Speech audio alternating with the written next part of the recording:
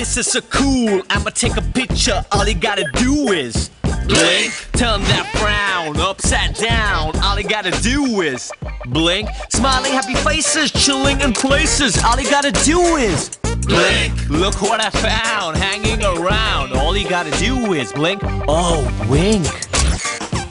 Presenting the new Panasonic Iluga S with high definition blink play that clicks selfies with the blink. All you gotta do is blink. Let's blink play. Panasonic. Sponsored by with high definition blink play that clicks selfies with the blink. All you gotta do is blink. Let's blink play. Panasonic.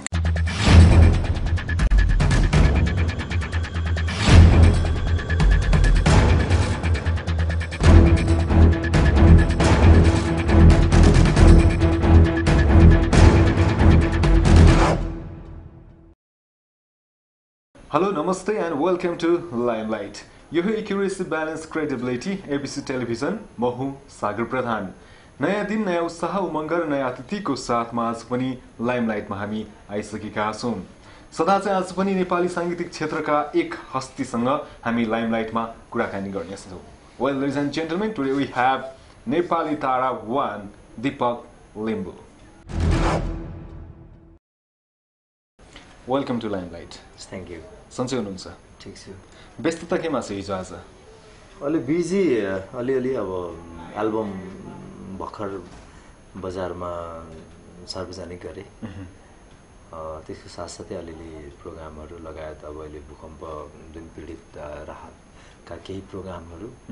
यसरी नै चलिराखेको छ। नयाँ album लिएर आउनु भएको छ? नयाँ एल्बम। कतिको एल्बम थियो तपाईँ? यो मेरो थर्ड एल्बम थियो। Third album. अब कस्तो रेस्पोन्स पाइराख्नु भएको छ अहिलेसम्म? अब 2-4 दिन भयो हैन, अब हेरौँ के हुन्छ। अब जस्तै मिडियामा जस्तै आज मैले यहाँ भने हैन, यसरी नै अरू मिडियासँग सबैसँग गएर चाहिँ किसिमको सहकार्य गरेर चाहिँ अगाडि एउटा प्रमोसन पनि गरिरहेको छु। त्यसै अब अलिकति केही समय पछाडि थाहा होला। दीपक लिम्बू भन्ने बित्तिकै नेपाली तारा सँगसँगै जोडिएर आउँछ र नेपाल तारा सिजन 1 को विनर हुनुहुन्छ तपाईँ। फर्स्ट नेपाल ताराको फर्स्ट व्यक्ति। हजुर। त्यो सम्झिँदा त्यो दिन 2062 साल असोज 16 गते हाम्रो अफियरमा कुरा भइरहेको थियो। त्यो दिन चाहिँ ग्रान्ड फिनालेमा तपाईको नाम अनाउन्स भएको थियो विनरको रूपमा। हजुर। सम्झिँदाखेरि त्यो दिनलाई कस्तो हुन्छ अहिले? कस्तो भने त्यो दिन कस्तो भने नेपाली तारा कन्टिन्यू जुन हामी एउटा पार्टिसिपेन्ट भइरहेको थियो हैन, जुन एउटा निस्किने क्रम भइरहेको थियो, त्यो बेला मैले के भने सबैभन्दा ठुलो यो ठाउँसम्म आए ठिकै छ। फर्स्ट सेकेन्ड नभए पनि म यो म्युजिक लाइनमै हुन्थेँ भन्ने किसिमको एउटा नर्मल सोच थियो। त्यही सोच राखेर नै त्यहाँ म भाग लिन पनि गएको। तर पछिबाट त्यसको सायद महत्त्व नबुझेर हो कि जुन पहिलो हुनुको एउटा महत्त्व नबुझेर हो कि नर्मल लाग्थ्यो। तर पछिबाट जुन अनाउन्समेन्ट भयो त्यसपछिको भोलि पर्सिपल्टदेखिको एउटा लाइफ एक किसिमको चेन्ज आयो। मान्छेले हेर्ने दृष्टिकोण हैन, नर्मल लाइफबाट सेलिब्रिटी लाइफमा अलिकति सेलिब्रिटी टाइपले गए। रमाइलो पनि थियो त्यो क्षण। एक किसिमको आफैमा एउटा डर भन्छ नि एउटा हैन, त्यो किसिमको एउटा तनाव पनि थियो। तपाईको 9 महिनादेखिको एउटा जुन ग्रुमिङ हैन, त्यो कसरी गर्ने के गर्ने, एक किसिमको गीत गाउनु पर्ने एक किसिमको टर्चर पनि हुन्छ त्यो भित्र हैन। धेरै किसिमको त्यो कुराहरू झेल्दाखेरि अहिले रमाइलो लाग्छ। तर त्यो बेला एक किसिमको जस पीडै थियो, डर पीडा सबै एउटा मिक्स थियो। एउटा प्रेसर पनि थियो नि। अब नेपाल तारा भइसक्नु भएको थियो, यति धेरै नेपालीहरूको साथ पाउनु भएको थियो, माया पाउनु भएको थियो। त्यतिखेर पक्कै पनि जतिखेर त्यो सिजनको एपिसोडहरू चलिरहेको थियो दर्शकले दीपक लिम्बूलाई मनमा राख्न थालिसक्नु भएको थियो हैन। त्यतिखेर एउटा प्रेसर पनि फिल भयो होला, नेपाल तारा भइसके पछाडि मैले अझै राम्रो गीत दिनुपर्छ। एक प्रकारको त्यो प्रेसर चाहिँ फिल गर्नुभएको भयो किनकि आम दर्शकको एक्सपेक्टेसन हाई थियो हैन। म जहिले पनि भन्ने गर्छु अहिले पनि भन्छु, कुनै पनि चिज हासिल गर्न एक किसिमको एउटा आफैमा चुनौती हो। तर त्यो चुनौती एक किसिमको स्ट्रगल गर्दै गइसकेपछि त्यो एक किसिमको ठाउँमा गइसकेपछि हासिल हुनु अर्को कुरा हो हैन। तर त्यो हासिल भइसकेपछि जुन कुरा हामीले एउटा मेन्टेन गर्न चाहिँ अत्यन्तै गाह्रो हो। त्यो कुरोलाई मैले त्यो बेलादेखि नै जस मनन गर्थेँ। अब अलिकति कुरा गरौँ तपाईको नेपाल ताराको यात्रामा हैन। सुरुवातमा अब हामी 61-62 सालतिरै जाउँ। जतिखेर नेपाल तारामा तपाईँ आउनुभयो, मैले जहाँसम्म बुझेको छु सुनेको छु टाइम सकिए पछाडि जुन अडिसनको टाइम हुन्छ त्यो सकिए पछाडिको जुन थप गरिएको टाइममा चाहिँ तपाईँले नेपाल ताराको फर्म भर्नुभएको थियो अनि अडिसन दिनुभएको थियो काठमाडौँबाट हो पक्कै पनि यो मामलामा चाहिँ म लक्की ठान्छु होइन तपाईँको विराटनगर पोखरादेखि लिएर नेपालभरिको सक्नु भइसकेपछि लास्ट टाइममा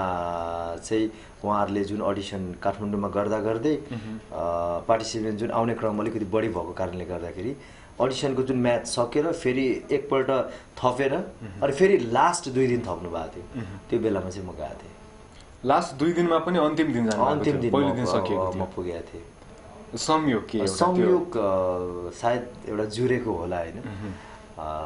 म आफूलाई एउटा लक्की एउटा भाग्यमानी पनि ठान्छु 2054 सालमा चाहिँ तपाईँले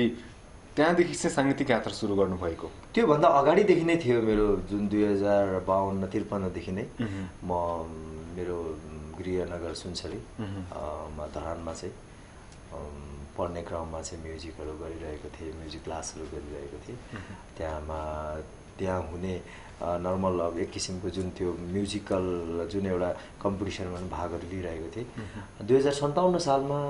2057 सालमा मैले ब्राइटर तिम्रो सुर मेरो गीतमा पनि म प्रथम भएको थिएँ तिम्रो सुर मेरो गीत त्यस पूर्वाञ्चलमा म आफ्नो हिसाबले स्ट्रल गरिरहेको थिएँ तर अब औपचारिक हिसाबले चाहिँ अब नेपाली तारा पछि चाहिँ काठमाडौँमा आएर पक्का एउटा सोध्न मन लाग्यो क्या दिपकजी अब तपाईँ पहिला पनि राम्रो गाउनुहुन्थ्यो अहिले पनि राम्रो गाउनुहुन्छ नेपाल तारा भन्दा अगाडि पनि राम्रो गाउनुहुन्थ्यो पछि पनि राम्रो गाउनुहुन्छ तर नेपाल तारा हुनुभन्दा अगाडि क्यामेराले देखेन यो दिपक लिम्बूलाई नेपाल तारा पछाडि क्यामेराले पछ्यायो यो दिपक लिम्बूलाई यो फरक किन छ जस्तो लाग्छ नेपाली साङ्गीतिक क्षेत्रको यो माहौललाई हेर्दाखेरि चाहिँ अब कस्तो हुन्छ भने कुनै पनि जस्तै मैले घरमा गाउनु र आँगनमा गाउनु र बाटोमा गाउनु र एउटा भनौँ न एउटा समाजमा एउटा गाविसमा गाउनु त्यसैको एउटा फरक एउटा स्टेप बाई स्टेप जान्छ जस्तो लाग्छ हिजो म घरमा गाउँदा कसैले देख्नुहुन्न थियो बाटोमा गए दुई चारजनाले देख्नु भइसकेपछि माउथ पब्लिसिटी भयो त्यसपछि म एक किसिमको बजारमा गाउन थालेँ त्यसपछि क्लबमा गाउन थालेँ त्यो हुँदै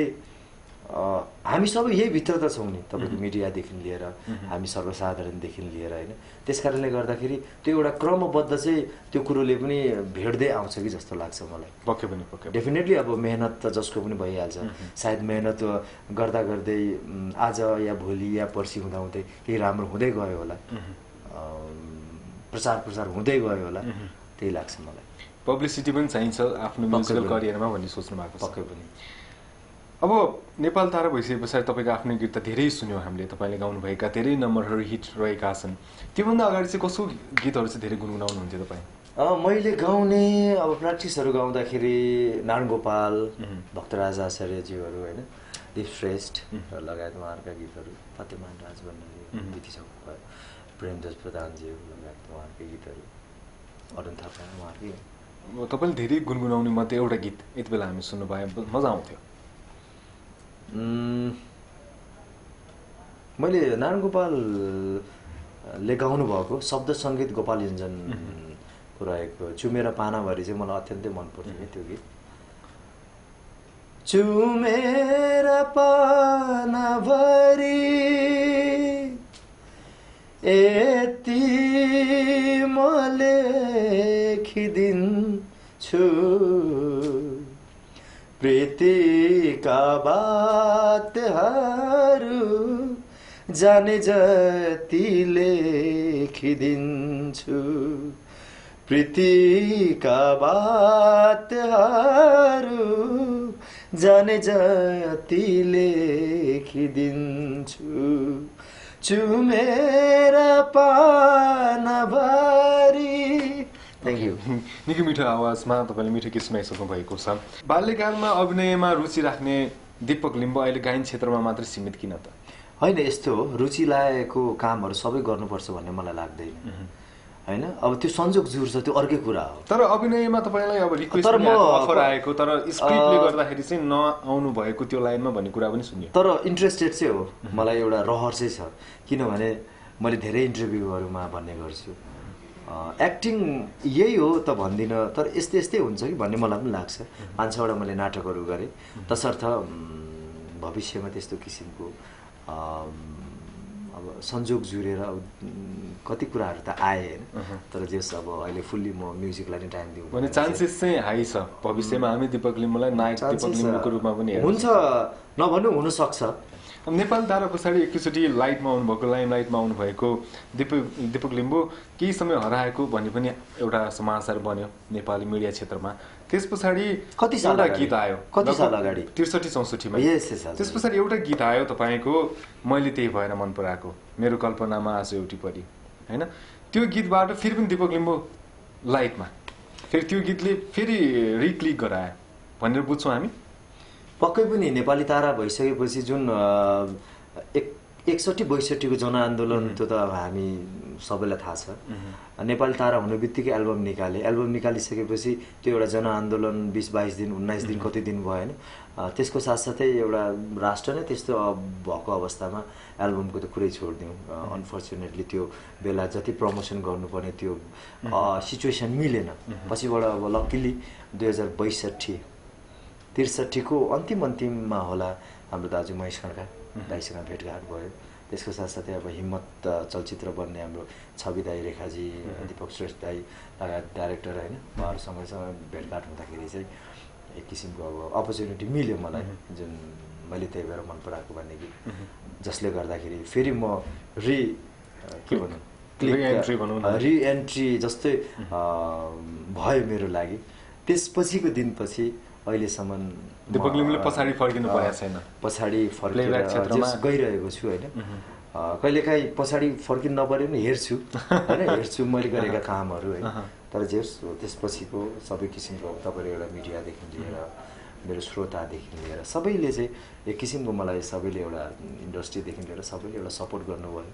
हैन मान्छे कला गला भन्ने कुरो सबैसँग हुन्छ तर सबैभन्दा ठुलो कुरो एउटा अवसर सपोर्ट सबै कुराले गर्दाखेरि पक्कै पनि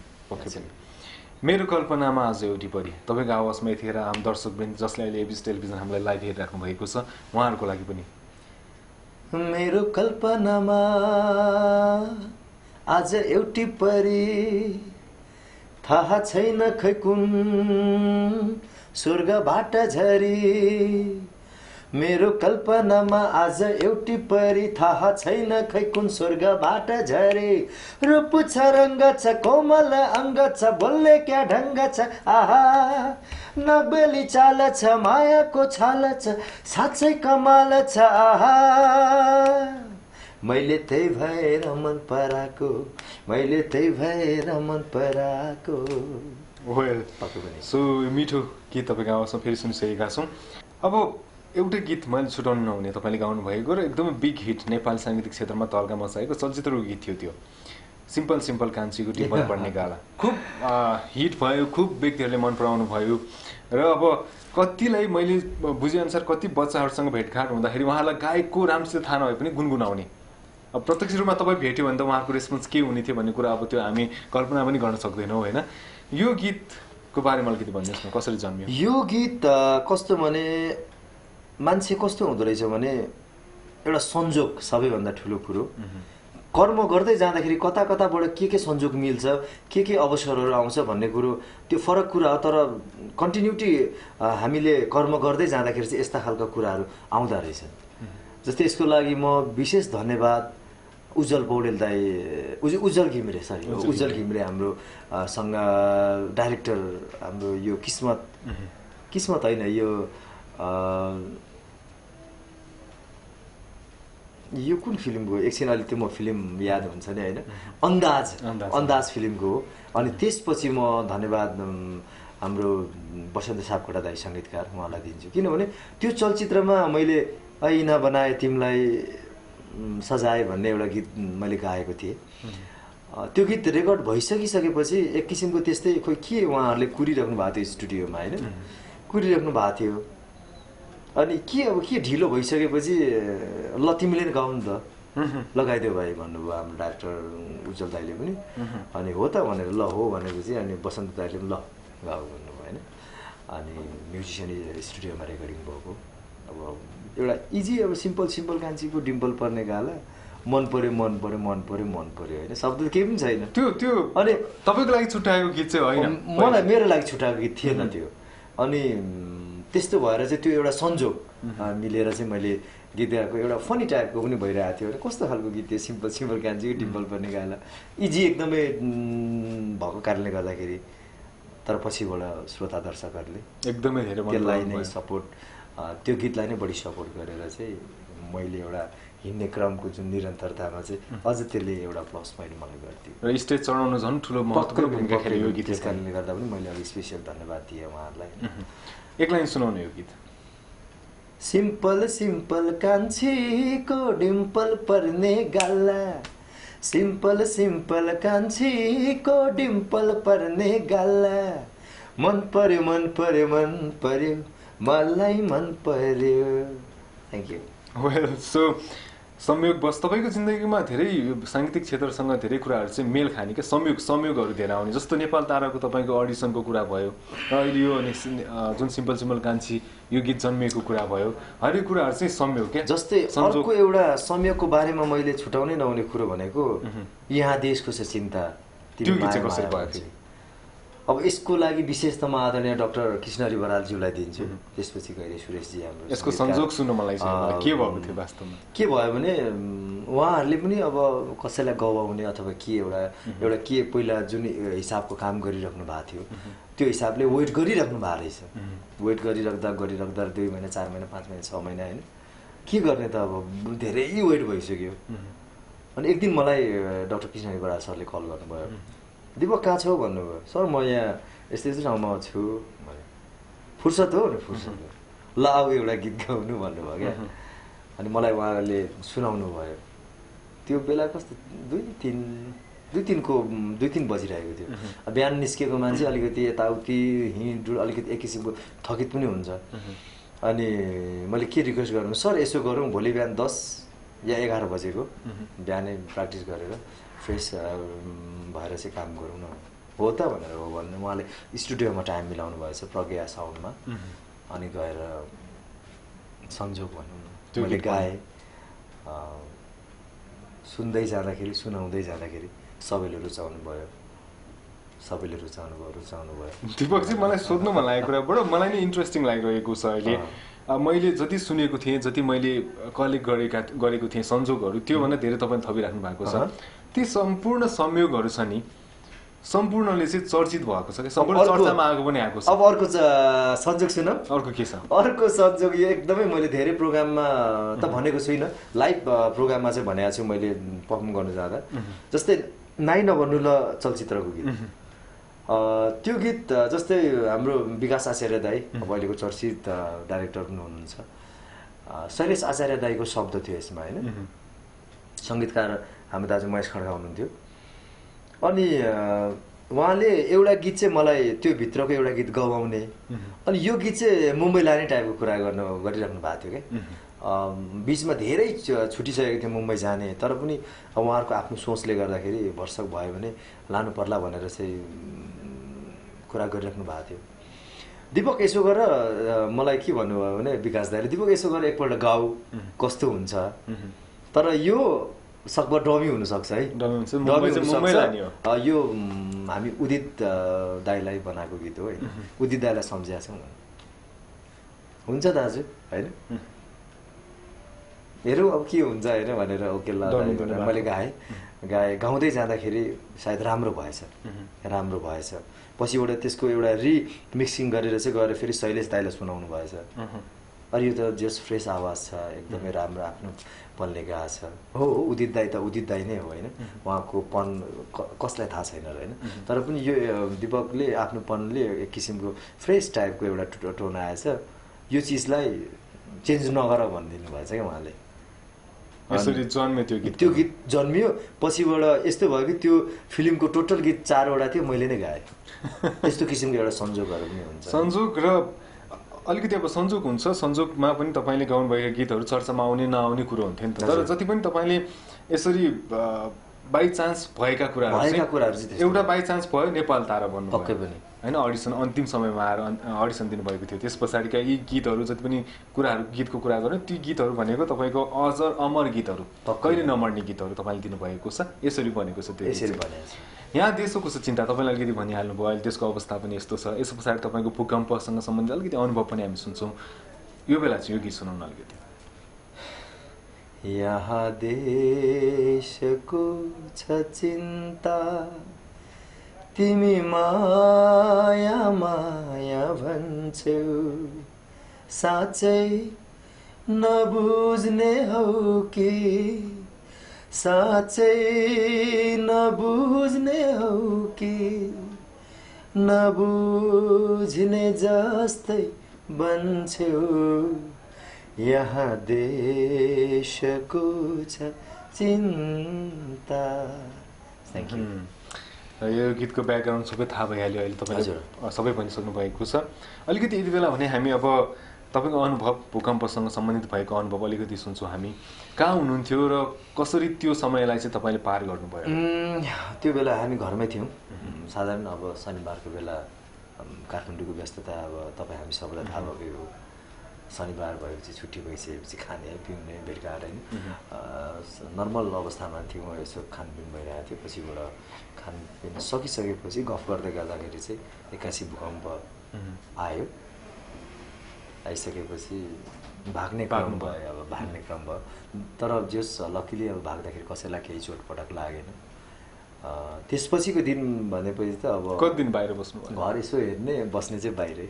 ट्रेनमै बस्नु हप्ता 10 दिन जति बाहिर बस्यो त्यसपछि मेरो प्रोग्राम राजारानी धनकुटा राजारानीमा थियो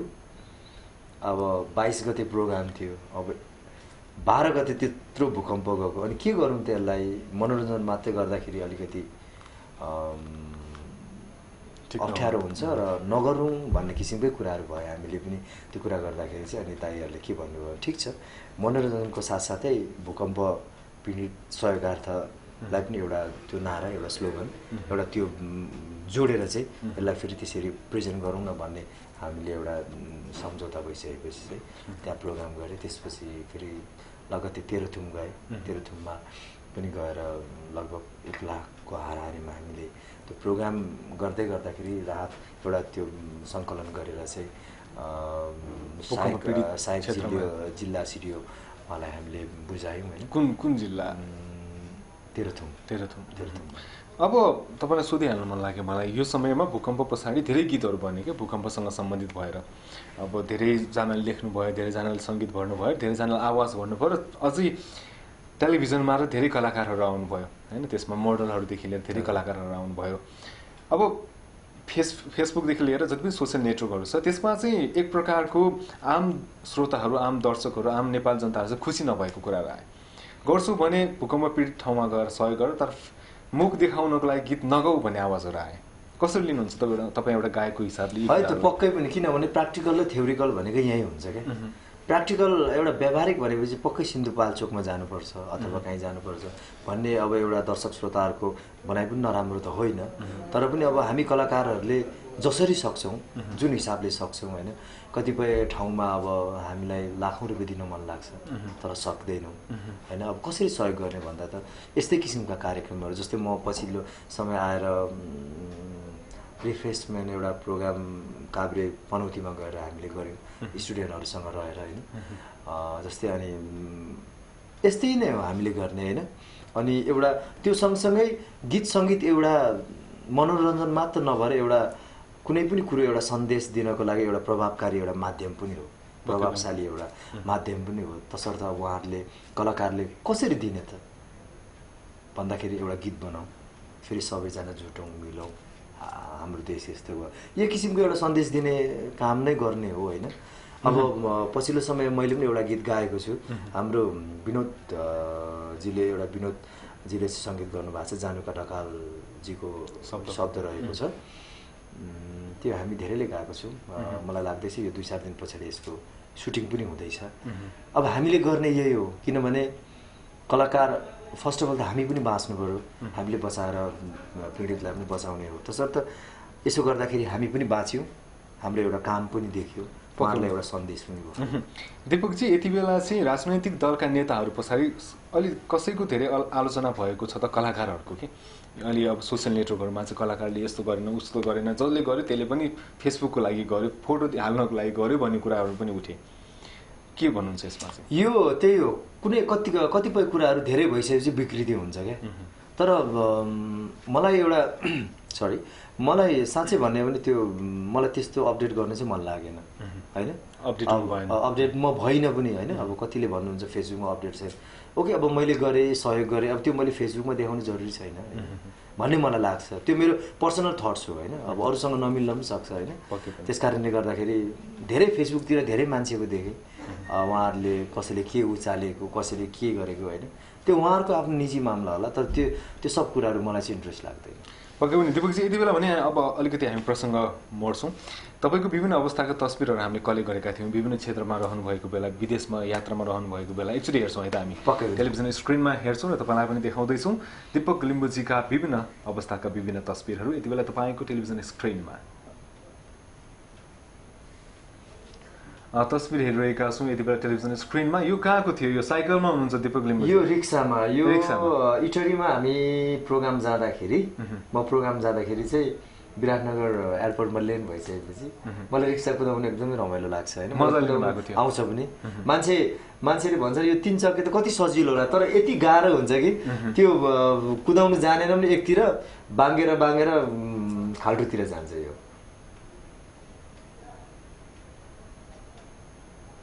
अर्को तस्बिर हेरिरहेका छौँ यो युएस जाँदाखेरि हाम्रो आदरणीय दाई जगदीश समाल दाई लगायत अब यहाँबाट प्रोग्राममा जानुभएको हाम्रो हेमन्त राणा र म चाहिँ एउटा कुनै ठाउँमा घुम्नु जाँदाखेरि चाहिँ खिचेको तस्बिर हो। अर्को तस्बिर निमारुमासँग देखिरहेका छौँ यो पनि युएसमै हो। यो बाल्टिमोरमा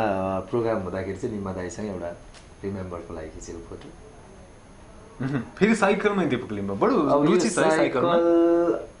साइकलको जुन कुरा साइकल चाहिँ हङकङमा हो जुन अब साइक्लिङ गर्नु जाँदाखेरि साथीहरूसँग खिचेको फोटो हो र जुन अहिले यो देखिराख्नु भएको छ यो चाहिँ जुन नेपाली तारा 3rd को लागि जुन एउटा प्रेसहरूसँग चाहिँ भेटघाट थियो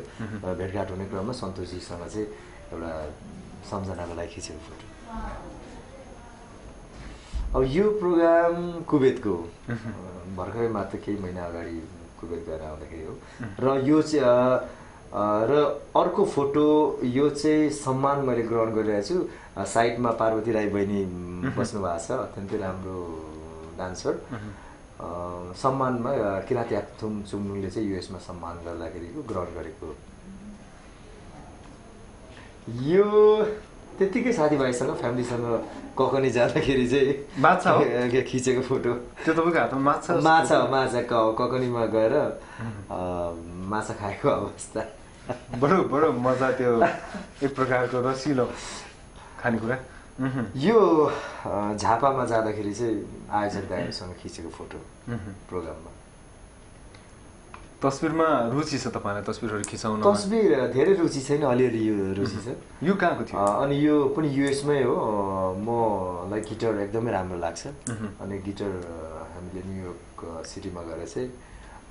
गिटार किनेर फर्किँदै आउँदाखेरि हो। यो बडो मजाको छ। यो न्युयोर्कमा खिचेको फोटो। यो स्ट्याच्यु मलाई सरी यो स्ट्याच्यु कसको भने मलाई नाम चाहिँ थाहा छैन तर कस्तो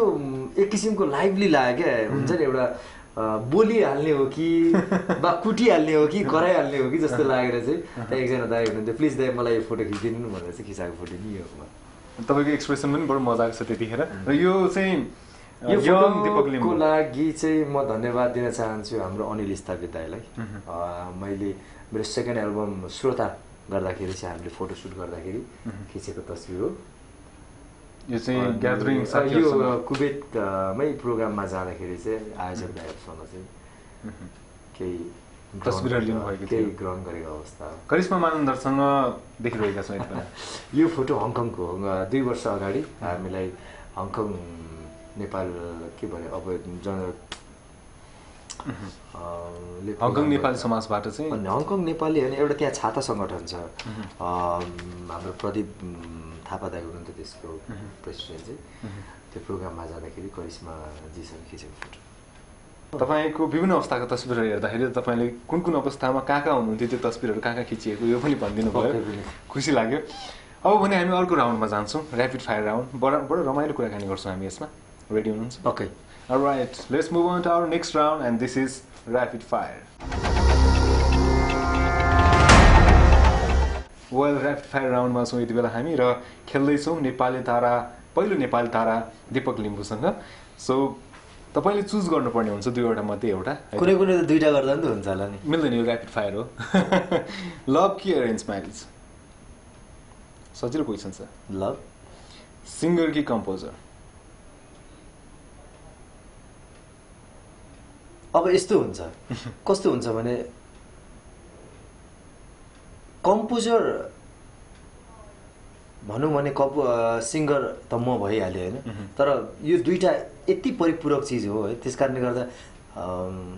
छुटाउनु त नमिल्ने तर मैले आफूलाई भन्दा चाहिँ सिङ्गरै भन्छु सुरेश अधिकारी कि महेश खड्का दुईजनै एउटा लिनुहोस् न होइन यस्तो हुन्छ कहिलेकाहीँ मिडियामा चाहिँ तपाईँहरूले यस्तो क्वेसन कस्तो हुन्छ भने बाउ आमामा कसलाई रोज्ने त होइन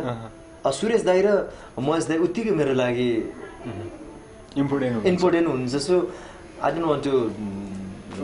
फ्याक्सन भनौँ न त्यसलाई म छुटाउन चाहन्न क्या म दुईटै सो रामकृष्ण ढकाल कि सत्यराज आचार्य कस्तो खालको क्वेसन गर्ने हो अब राम दाई त्यतिकै राम्रो लाग्छ उहाँहरूकै गीत गाएर आइयो अब सत्य दाईहरूको पनि गीत गाएर आएको मान्छे हामी होइन दुईजनै धेरै कसो गाउनुहुन्थ्यो म राम दाईको बढी गाउँथेँ ओके भनेपछि बुझौँ अलिकति इन्टरभ्यू है त्यस्तो होइन तर सत्य दाई राम दाई उत्तिकै मेरो लागि धर्मेन्द्र सेवान कि सन्तोष लामा तपाईँको साथी हुनुहुन्छ धर्मेन्द्र दुईजनै साथी हुनुहुन्छ यस्तो क्वेसनहरू किन बनाउनुहुन्छ तपाईँहरू तपाईँ चुज गर्नु पर्दाखेरि चाहिँ एउटामा कुनै न कुनै खोड त भेटाउनु भयो होला नि होइन मान्छेमा सबै 32 गुण त लक्ष्य त राम्रो हुँदैन होइन सन्तोषजी धर्मेन्द्रजी उत्तिकै प्रिय हुनुहुन्छ यार तपाईँ कस्तो ठाउँमा इन्दिरा जोशी कि पुष्पा पौडेल कहाँबाट यस्तो क्वेसन निकाल्दै हुन्छ मलाई सबै देख्न दुईजनै मनपर्छ दुईजना नो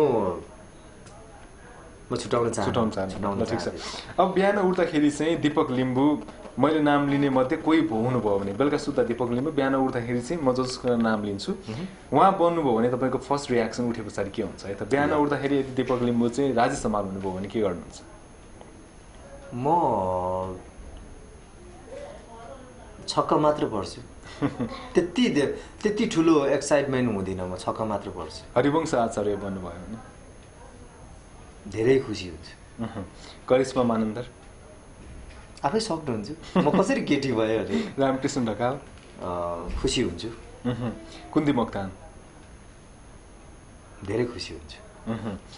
तपाईँको बारेमा तीनवटा कुरा जुन चाहिँ आम दर्शकलाई अहिलेसम्म थाहा छैन कुनै छन् त्यस्ता कुरा म अलिकति मुडी छु होइन फेरि मुडी होइन कि त्यो मुडीले एकदमै त्यो गलत असर पार्ने टाइपको होइन अलिकति मुडी छु कहिलेकाहीँ अनि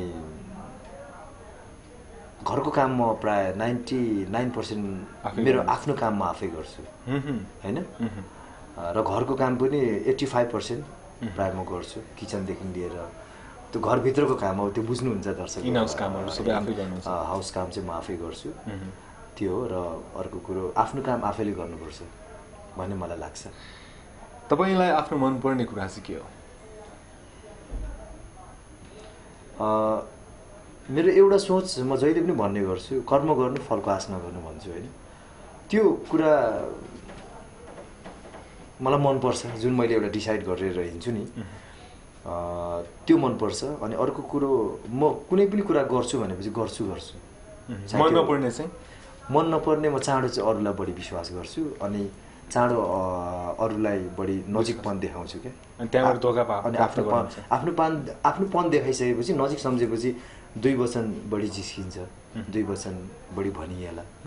अब त्यो मैले पनले गरिरहेको हुन्छु तर अर्को साइडको मान्छेले चाहिँ मलाई हेप्यो कि होइन यस्तो खालको कुराहरू हुन्छ डेफिनेटली त्यो कुराले चाहिँ मलाई अलिकति नरमाइलो लाग्छ एउटा शब्दमा चाहिँ डिफाइन गर्नु होला तलका वर्डहरूलाई लभ संसार त्यसैले चलेको छ life struggle marriage compromise sex natural Music? From my side, music is life. Politics?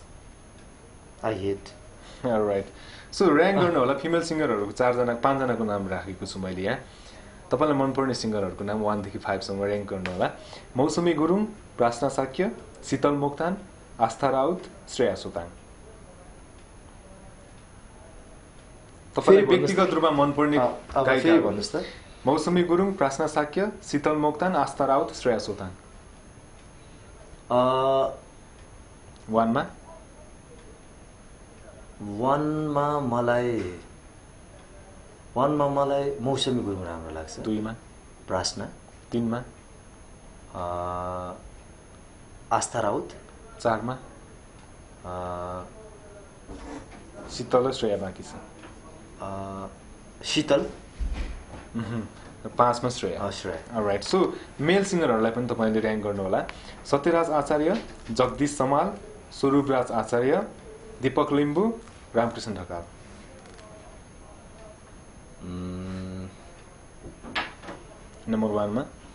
Number 1 मा रामकृष्ण दाई 2 मा सेकेन्ड मा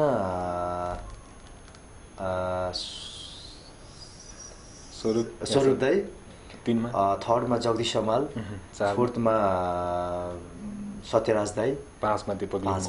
जतिले म क्वेशन गर्छु यो उहाँले आफ्नो नाम अन्तिममा राख्नुहुन्छ अब ग्रेड गर्नु होला जुन सेक्टरमा तपाई हुनुहुन्छ जुन क्षेत्रमा तपाई अहिले हुनुहुन्छ त्यो क्षेत्रमा चाहिँ 10 मा तपाईले मार्क गर्नु पर्यो भने आफूले आफूलाई कति दिनुहुन्छ है त हजुर सिङ्गरको रूपमा दीपक लिम्बूले आफूले आफूलाई कति दिन्छ 10 मा 5 कम्पोजरमा 4 लिरिसिस्ट 4 मोडल 2 फ्रेन्ड साथीको रूपमा दीपक लिम्बू कस्तो छ साथीहरुको अगाडि साथीको रूपमा 8% छु ब्रदर भाइको रूपमा भन्ने भने पनि ब्रदर एन्ड फ्रेन्ड इक्वल छोराको रूपमा सनको रूपमा 9% ह्यान्डसम 10 मा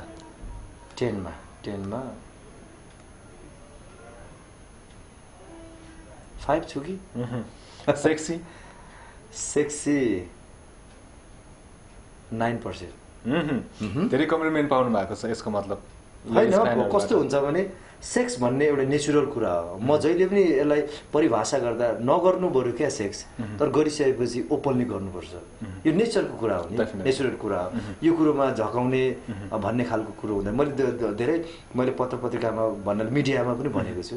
नगर्नु मेरो एउटा के छ भने बरु खाँदै नखानु खाएपछि अघाउजिल खानु भन्ने मेरो एउटा सिद्धान्त पनि हो डेफिनेटली सो स्मार्ट हुन्छ नि ब्रेनको हिसाबले चाहिँ कति दिनुहुन्छ 10 मा म स्मार्ट भन्ने भने 7 अलराइट फ्याशनेबल अल्सो 7 बॉयफ्रेन्ड कस्तो प्रेमी हो त कति मार्क आउँछ प्रेमीको रूपमा चाहिँ दीपक लिम्बूलाई ए बॉयफ्रेन्डको रूपमा त्यो त खासै अनुभव गरेकै छैन अलराइट सो गर्ने बेला छ हैन म अब म्यारिड हो हैन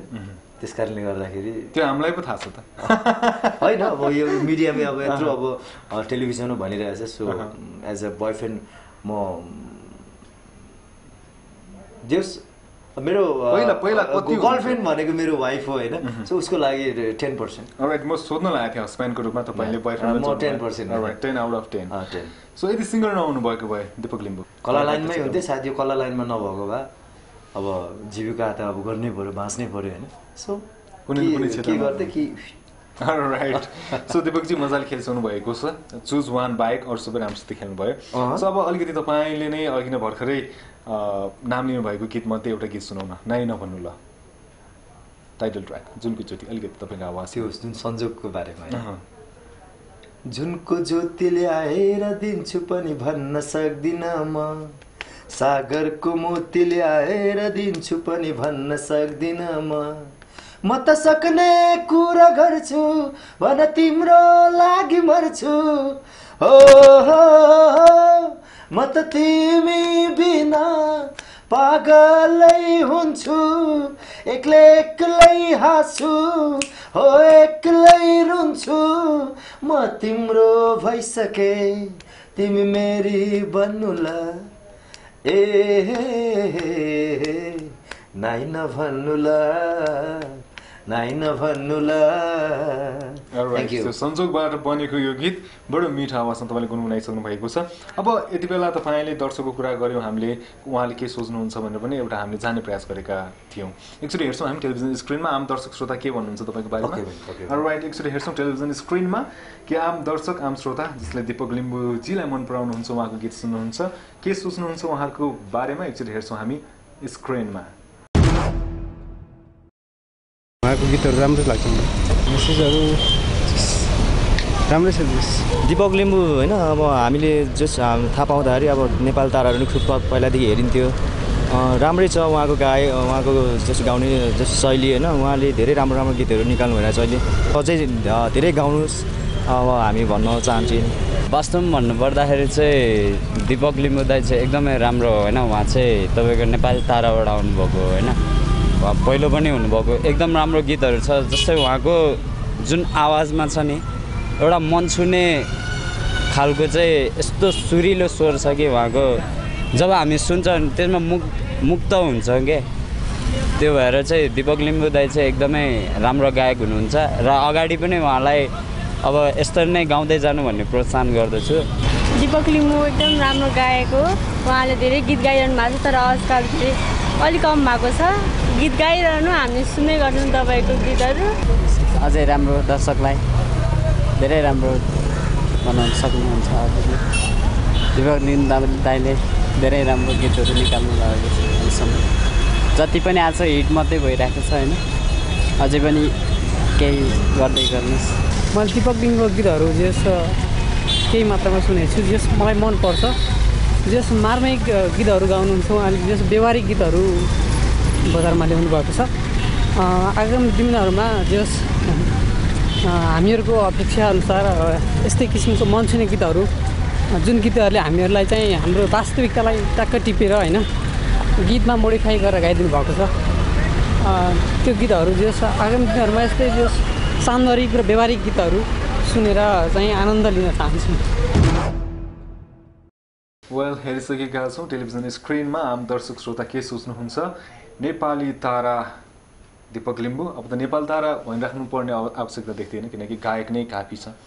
नेपाल तारा हुनुभएको थियो दीपक लिम्बू भनेर कति अहिलेको जेनेरेसनलाई थाहा पनि छैन होला अब एउटा गायकको रूपमा परिचित भइसक्नु भएको छ गायक चर्चित गायक दीपक लिम्बू भन्ने आइसकेको छ उहाँ एक कुनै बेला नेपाल तारा हुनुहुन्थ्यो भनेर जोड्दाखेरि उहाँहरूलाई एउटा बडो संजोग जस्तो के के हो र भन्ने नयाँ संजोग जस्तो तपाईँको गीतहरू जति पनि हिट गीतहरू रहेका छन् जुन संजोग बनेको छ त्यो चाहिँ तपाईँको करियरमा पनि बन्न सक्छ पछिल्लो समयमा अब अलिकति कुरा गरौँ एउटा गीत राम्रो गीत बन्नलाई चाहिँ गायकहरूको स्वर अथवा गायकहरूमा चाहिँ क्लासिकल ब्याकग्राउन्ड बेस हुनुपर्छ भन्ने जरुरी हुन्छ भन्ने कुराहरू पनि आउँछ बिचमा कतिको जरुरी छ जस्तो लाग्छ तपाईँलाई चाहिँ क्लासिकल म्युजिक एउटा सिङ्गरलाई क्लासिकल म्युजिक सिक्न जरुरी छ तर सबै गीतमा क्लासिकल नै त्यसमा समावेश हुन्छ भन्ने चाहिँ छैन होइन त्यो भनेको एउटा जग हो पक्कै पनि होइन पक्कै पनि जग भयो भने घर दह्रो हुन्छ भन्ने एउटा जुन एउटा भनाइ छ यथार्थ कुरो त्यही नै हो एउटा गीत हिट हुनुमा चाहिँ म्युजिक भिडियोको रोल चाहिँ के हुन्छ जस्तो लाग्छ तपाईँलाई यो मैले धेरै भन्ने गरेको कुरा हो होइन म्युजिक भिडियो अब जस्तै अहिलेको समय एउटा हिजोको अग्रजहरूले जति पनि अघि मैले नाम लिए उहाँहरूको गीतकै भिडियो भएको थियो थिएन नि फर्स्ट अफ अल त के हुन्छ भने मेन त्यसको चिज राम्रो हुनु पर्यो होइन भिडियो भनेको एज एउटा प्रेजेन्टेसन एउटा भनौँ न सुनमा सुगन्ध भन्ने जस्तो कुरा हो भन्ने लाग्छ मलाई यदि सुने राम्रो भएन भने त जति नै त्यहाँ सुगन्ध हाले पनि तपाईँको के भयो तपाईँ 12 मसलै हाले पनि त्यो त राम्रो भएन अनि त्यस कारणले गर्दाखेरि भिडियो भए राम्रो तर भिडियो नभए पनि हुन्छ भन्ने मान्यता हो म चाहिँ राइट सो अब एउटा गीत तपाईँको आवाजमा सुन्न मन लागिरहेको छ यति बेला मैले माया गर्न जानिनँ होला जस मार्फत चाहिँ गायक त हुनुहुन्थ्यो चर्चा तपाईँको अर्को चर्चा भनेको मोडलिङमा पनि भयो त्यो गीतमा तपाईँले गर्नुभएको अभिनय तपाईँको त्यो हेयर स्टाइलदेखि लिएर सम्पूर्ण कुराहरू चाहिँ चर्चाको शिखरमा रह्यो त्यो गीतसँग सम्बन्धित भएर अलिकति सुनाउनु यो गीत त्यो गीत जस डाइरेक्टर हाम्रो सतीश सुरेश दाइलाई धेरै धेरै धन्यवाद दिन चाहन्छु। हाम्रो तारप्रकाशी सङ्गीतकार अनि रचनाकार सुब्बादु गुरुङ उहाँलाई हाम्रो स्टुडियो म्युजिसियन सबैलाई धन्यवाद। मैले माया गर्न जानी नहोला, मैले माया गर्न जानी नहोला, तिमीले सिकाउन सक्थ्यौ नि के छाडी जानै पर्थ्यो र। Thank you. अलराइट, सो यो मिठो गीत तपाईँको आवाजमा सुनिसकेका छौँ। अन्त्यमा हामी आइसकेका छौँ र अन्त्यमा चाहिँ अब गायकलाई साइडमा राख्ने हो भने दीपक लिम्बू अहिलेको युथ जेनेरेसनलाई पनि प्रतिनिधित्व गर्नुहुन्छ, युथ हुनुहुन्छ। अब देश परिवर्तनमा चाहिँ दीपक लिम्बूको भूमिका चाहिँ के हुन्छ जस्तो लाग्छ? अब मैले भनिहालेँ, आई हेट पोलिटिक्स होइन, म पोलिटिक्समा जानुपर्छ नै भन्ने लाग्दैन। अब त्यही हो, हामीले एउटा गीत सङ्गीतबाट नै एउटा देशमा एउटा परिवर्तन होस् भनेर एउटा समय सापेक्ष एउटा गीतहरू बनाएर एउटा दर्शक श्रोताहरूलाई चाहिँ जनताहरूलाई चाहिँ एउटा सन्देश किसिमको गीतहरूको पक्कै पनि त्यो म गर्नेछु होइन। अब अरू कुरो पक्कै पनि आफ्नो राष्ट्रलाई चिनाउनको लागि कुनै दिन त्यस्तो किसिमको अपर्च्युनिटी आएर बाहिर जानु परेमा, अब बाहिर त हामी गइरहेका हुन्छौँ होइन, त्यसबाट पनि हामीले आफ्नो कला आफ्नो संस्कृतिलाई त जहिले पनि जगेर्ना गरौँ अथवा गर्नुपर्छ भनेर त्यो किसिमको गरिरहेको हुन्छौँ र भोलिको दिनमा पनि त्यस्तो किसिमको दिनहरू आयो भने पक्कै पनि आफ्नो राष्ट्र, आफ्नो देशलाई, आफ्नो मातृभूमिलाई चिनाउने पक्कै पनि त्यो काम गर्नेछु। डेफिनेटली। सो जाँदा जाँदै अन्त्यमा दीपक लिम्बूजी के भन्न चाहनुहुन्छ आम दर्शक श्रोता जसले यति धेरै माया दिइराख्नु भएको छ, तपाईँको गीतहरूलाई माया गरिराख्नु भएको छ, के भन्न चाहनुहुन्छ अन्त्यमा सम्पूर्ण दर्शकहरूलाई? सबैजना मेरा दर्शक श्रोताहरूलाई धेरै धेरै धन्यवाद। जुन चाहिँ एउटा तपाईँहरूको मायाले एउटा सपोर्टले गर्दा नै म यहाँ पुगेको छु, आज म यहाँ छु र तपाईँहरू सम्पूर्ण हामी सम्पूर्ण कलाकारलाई नै साथ चाहिन्छ र जति पनि अघि टेलिभिजनमा जुन एउटा जति पनि मेरो फ्यानहरूले जति पनि कुराहरू गर्नुभयो त्यो सबै तपाईँहरूको कुरालाई मध्यनजर गरेर आगामी दिनमा फेरि अझै राम्रो काम गर्ने कोसिस गर्नेछु। र धेरै समय पछाडि एउटा टेलिभिजनमा लङ टाइम पाएर इन्टरभ्यू गर्ने अवसर मिल्यो, त्यसका लागि तपाईँ लगायत हाम्रो एबिसी टेलिभिजनलाई धेरै धेरै आभार व्यक्त गर्न चाहन्छु। यस्तै हो, अब भूकम्प गएको छ, जे नहुनु भइ त हाल्यो होइन, र अलवेज बी पोजिटिभ, जे हुन्छ राम्रोको लागि हुन्छ। म अलिकति गीताको जुन त्यो सारलाई पनि जहिले पनि म सम्झिने गर्छु, जे हुन्छ राम्रोको लागि हुन्छ, म त्यही भन्न चाहन्छु। र जाँदा जाँदै अब आज टेलिभिजनमा यति धेरै लङ इन्टरभ्यू गऱ्यो, म थोरै नयाँ गीत, मेरो एउटा नयाँ गीत म सुनाउन चाहन्छु। मैले अन्तिममा जोड्ने प्रयास गर्न लाग्यो, तपाईले रचना र सङ्गीतकार चाहिँ म एकदमै भनौँ न त्यो एकदमै त्यो भित्र राख्छु, त्यो चाहिँ म भन्दिनँ। जस्ट एउटा सानो एउटा टुक्रा गाएर चाहिँ यहाँ तपाईँहरू समक्षमा बिदा हुन चाहन्छु।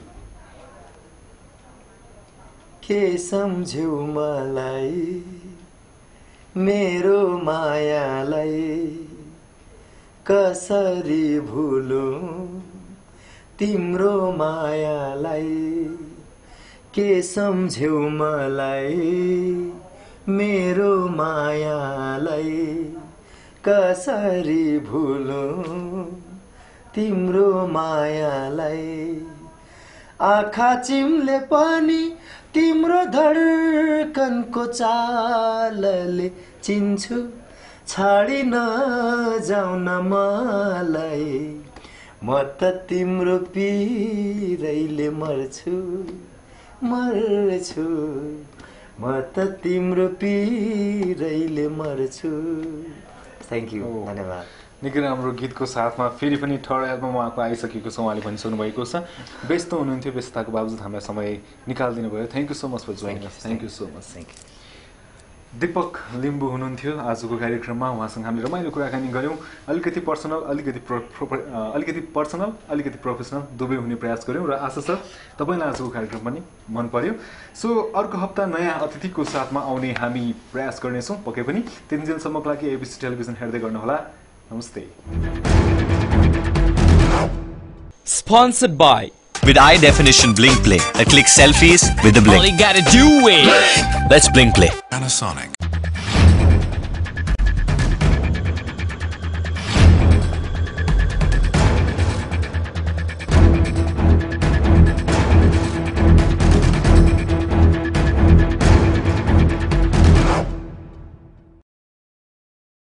This is so cool, I'ma take a picture. All you gotta do is blink, turn that frown upside down. All you gotta do is blink, smiling happy faces, chilling in places. All you gotta do is blink. Look what I found hanging around. All you gotta do is blink. Oh, wink. Presenting the new Panasonic Iluga S with high definition blink play that clicks selfies with the blink. all you gotta do is Let's blink play. Panasonic.